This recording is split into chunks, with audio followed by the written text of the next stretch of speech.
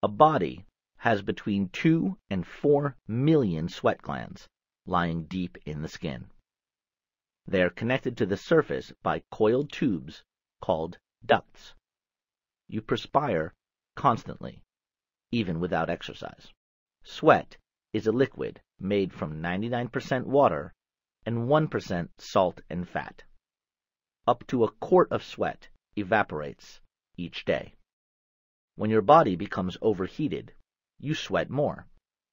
The evaporation of sweat from your skin cools your body down. When you're frightened or nervous, imagine being pinned under heavy weights. You also sweat more.